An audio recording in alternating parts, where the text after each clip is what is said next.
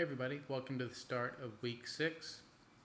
Just a quick note, today's reading is a book chapter by Kathy Yancey.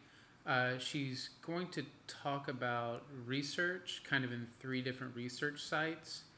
And I chose this in part to kind of point to the idea that there are different kinds of digital texts, different kinds of digital research.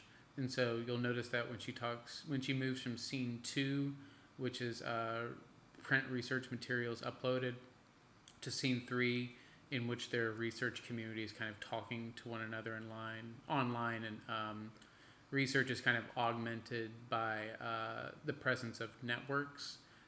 So that's one thing. The second is, and this is maybe more significant, I want to kind of help you see the difference between the practice of research and the product of research.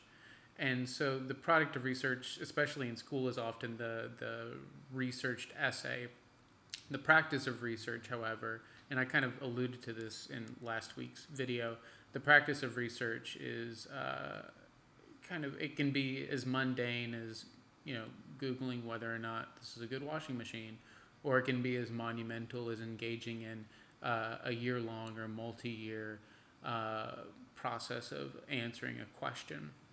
And so her piece will kind of get at the idea that research as a practice results in a whole range of texts, everything from notes between researchers to findings that have not been vetted and reviewed.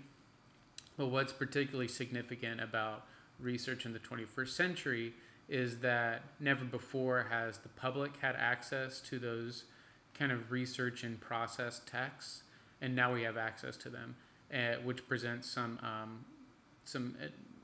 complicating questions about credibility, which will only complicate further once we kind of breach the issue of fake news in a later reading.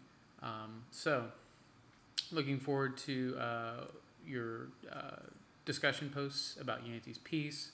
I'm working on getting feedback about on the first projects back to you. And until then, happy to answer whatever questions come up. See you online.